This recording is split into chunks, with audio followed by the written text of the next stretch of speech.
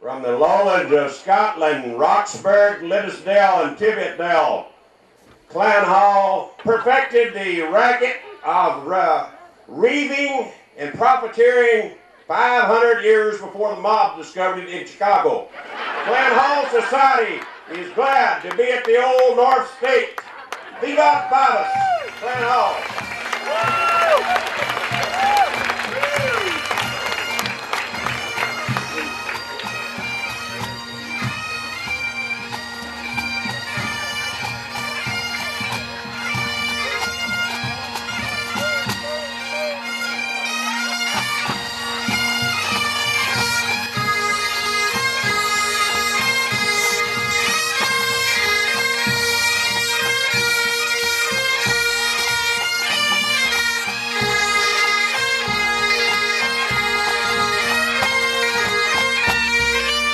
Through the research that I had done myself, we found large numbers of people in the borders that were Halls on both sides of the English border. We also found out through historical searching that some of the ones in the borders of Scots would marry the English would marry the Halls, so we ended up with dual alliances and allegiances due to that fact.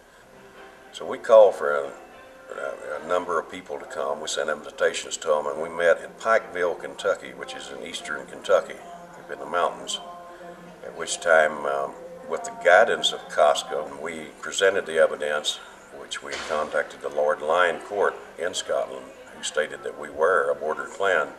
We started at Pikeville, Kentucky in our organizational meeting with 23 charter members. The convener then recognized Mr. Dale L. Hall, who submitted a motion that we formally organize the Clan Hall into a clan society, and Mrs. Ruby Hall Lyons then submitted a second to this motion. On motion of Mr. Ronald A. Hall and second by Mr. Dale L. Hall, this new organization shall be called the Clan Hall Society. The Reaver Philosophy. The freebooter ventures both life and limb, good wife and barn, and every other thing.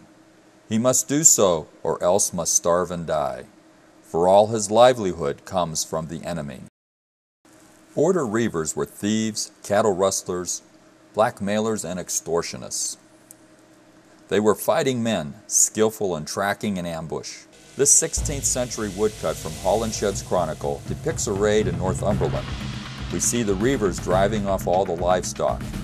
This type of raid would provoke a similar attack by the people of Northumberland.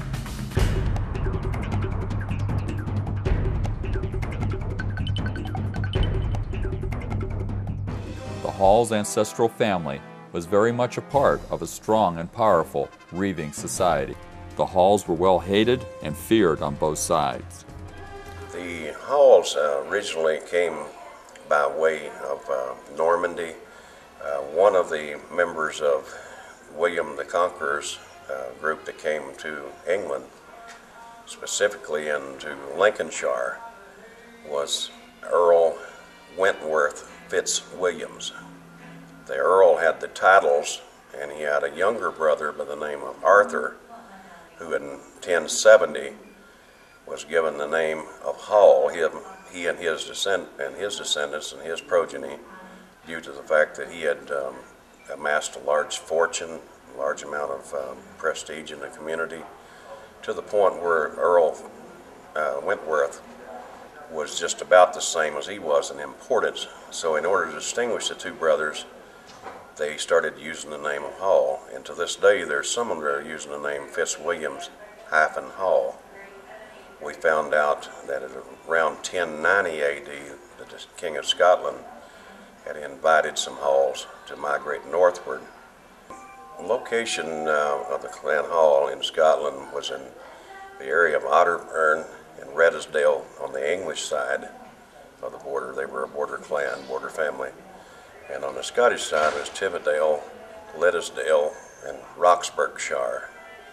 The Halls, being a border clan, naturally had some allegiances and alliances on both sides of the English and Scottish border. Clan Hall!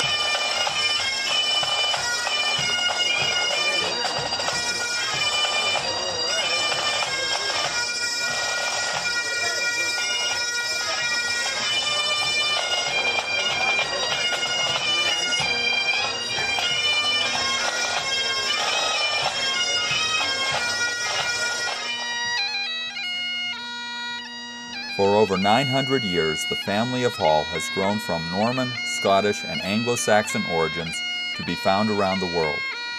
The ancestral past as border reavers has given us the strength to be men and women of faith, science, politics, military, and the arts.